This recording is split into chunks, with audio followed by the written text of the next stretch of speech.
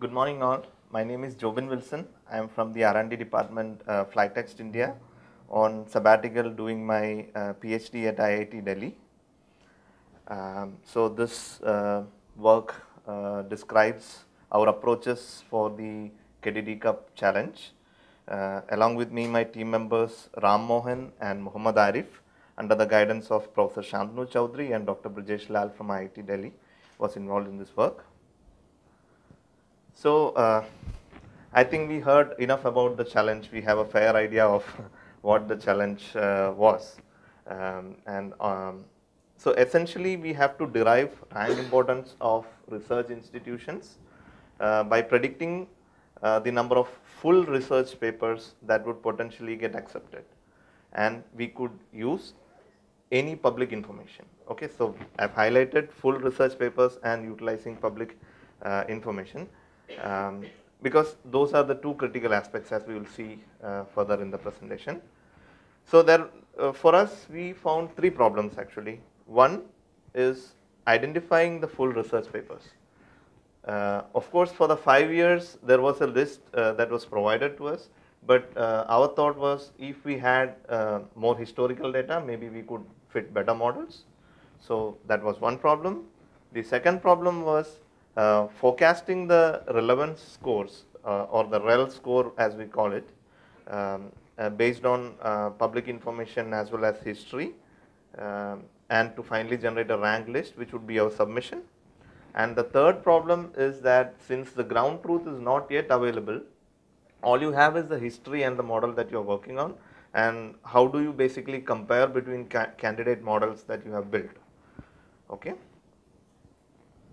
So again, the three phases of the conference having different weightages, and what we observed was that the nature of the conferences that were due for prediction across phases also varied, and hence a single model for us at least didn't work for all the phases. So we had to fit multiple models and pick the best one corresponding to each phase. And the evaluation metric is NDCG at 20. And just a refresher, the relevance score or the REL score is the votes that a research institution accumulates based on the author information for the research papers from that institution being accepted at a particular conference of interest. So in one slide, the summary of our approach and the tools we used to solve this. So our approach initially involved identifying the accepted full research papers of a particular conference of interest across years. That means if it was SIG-IR or a conference of that like, we will have longer history till the 1970s, and maybe for KDD we will have history from 1994 onwards. Second is, once we have full research paper titles identified, can we get the REL scores calculated by joining the papers file and the paper author affiliations file to generate a history for each institution for each conference of interest, and to view it as a univariate time series, and finally to forecast the REL score for the upcoming instance of that conference by doing time series modeling or similar candidate models. For us, the data sources, of course, the primary source was Microsoft Academic Graph, and that was approximately 100 GB uncompressed when downloaded. And later on, we figured out that we could also use ACM Digital Library, which basically captures the proceedings. And the reason we went by this route was the Microsoft Academic Graph didn't differentiate between full research papers or posters or the other type of acceptance. Also, we realized that the number of pages that a paper has is also a good indicator of whether it's a full research paper or not. So we had to basically crawl ACM Digital Library to basically extract all the full accepted papers and these additional features, which section it belonged to, and what is the number of pages that it holds. Then tools, we used Apache Spark and Apache SQL, the Spark SQL on top of Apache Spark. That was basically to deal with the papers and the paper author affiliations files to basically extract the rel scores. Then modeling was done in Python with the help of scikit-learn packages and stats models packages. So in summary, the flow is something like this. From the external data and the ACM digital library data, we identify full research papers. Then we use the Microsoft Academic Graph data and extract the historical rel scores. Then basically we feed it into a forecasting model. Then use the rel scores to order the institutions in a descending order to basically generate the ranking. We do cross validation for 3 years and we also finally generate the submission based on the best models that perform well on the cross validation. Some useful observations from ACM digital library. So it gives us clues on which year's proceedings it is, and also it gives us a chance to crawl because previous year's proceedings is right there. And also the total number of pages is also available, and the section to which a particular paper belongs can also be identified from here. So essentially, as I explained earlier, it's a univariate time series forecasting problem. So rel scores for an institution for a particular conference of interest across years forms a time series, univariate time series. If for a particular year, if that institution doesn't have any papers, then the rel scores would be set to 0. Then Box-Jenkins models and exponential smoothing was primarily our two weapons, and the rank list generated by ordering the institutions, I mean basically we use the rel scores forecasted to basically generate the ranking and do a submission. So just to gloss over the basic models, so ARIMA modeling is a quite popular technique.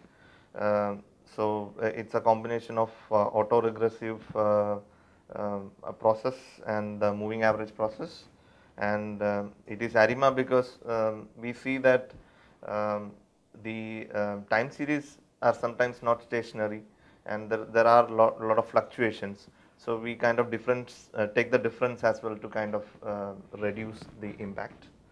So this was one candidate model. Then exponential smoothing was another.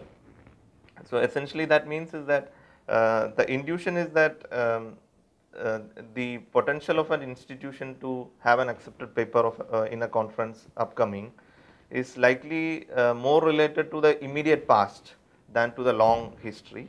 But exponential smoothing allows us to do a kind of weighted averaging by considering these facts, and the model parameter alpha, which basically determines the weight of how important the most recent observation was versus how important the most recent forecast was, can be empirically determined by doing a grid search in a one directional sense.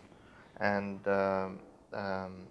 also we observed that the nature of conferences also varied a lot. That is why the alpha, tuning the parameter alpha would be necessary, because alpha value for a KDD forecast wouldn't be as good as alpha value for the multimedia forecast.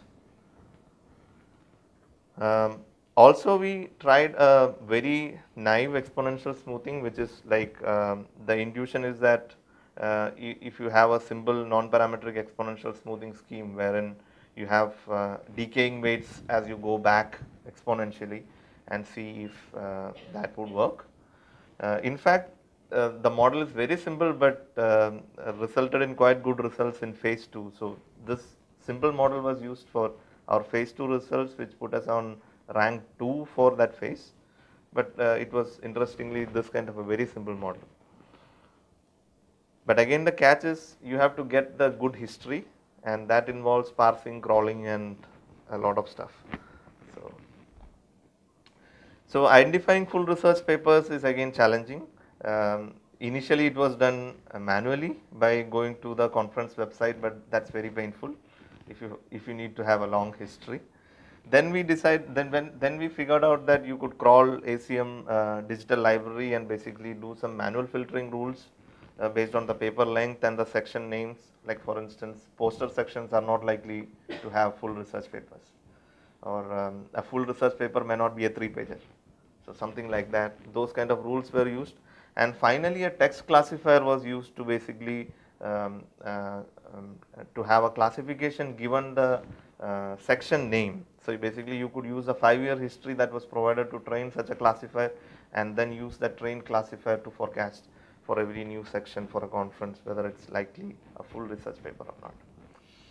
Then of course we had a manual verification step involved to make sure that the list is good, and the text classification was basically using SVM, linear SVM for text, and the paper length was also a good feature, so hence we used a random forest classifier to basically predict if it's likely a full research paper or not based on the length of the paper.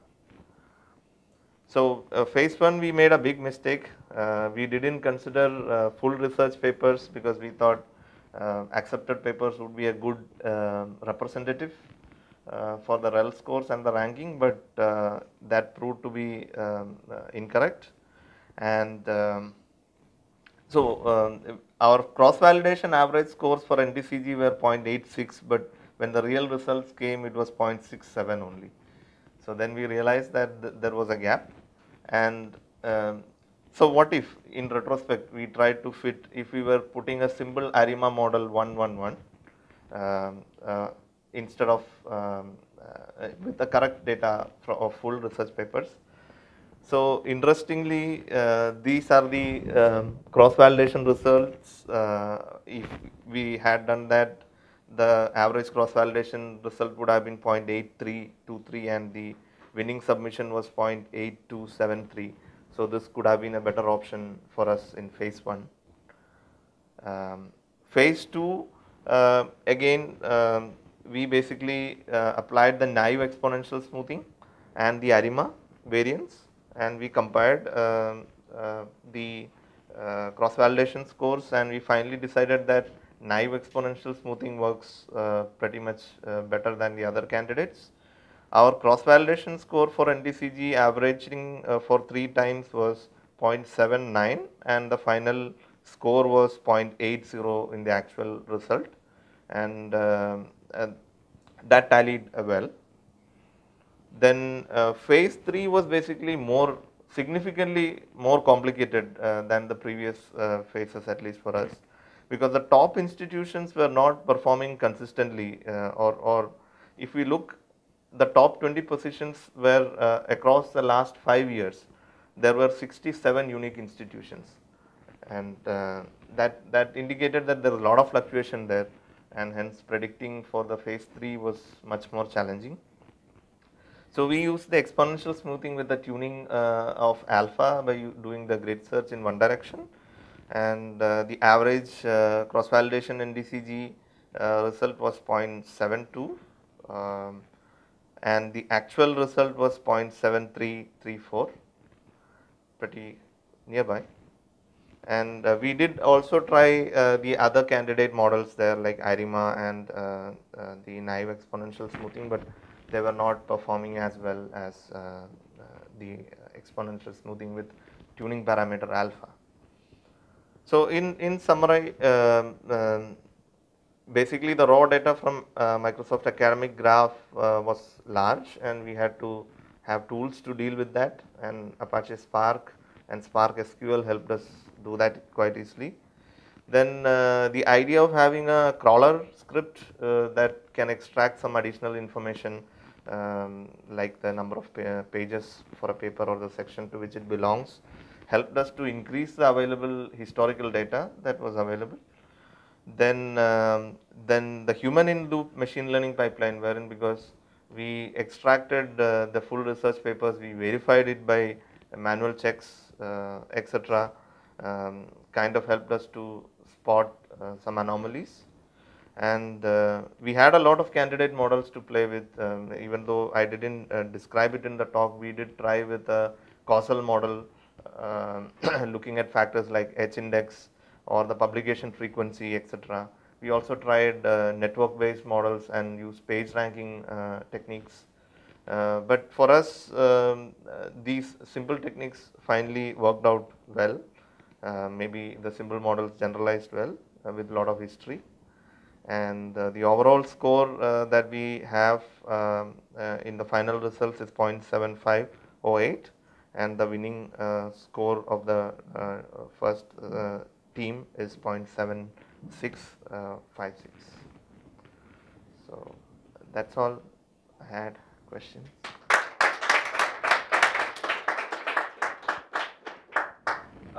Thank you very much. One quick question.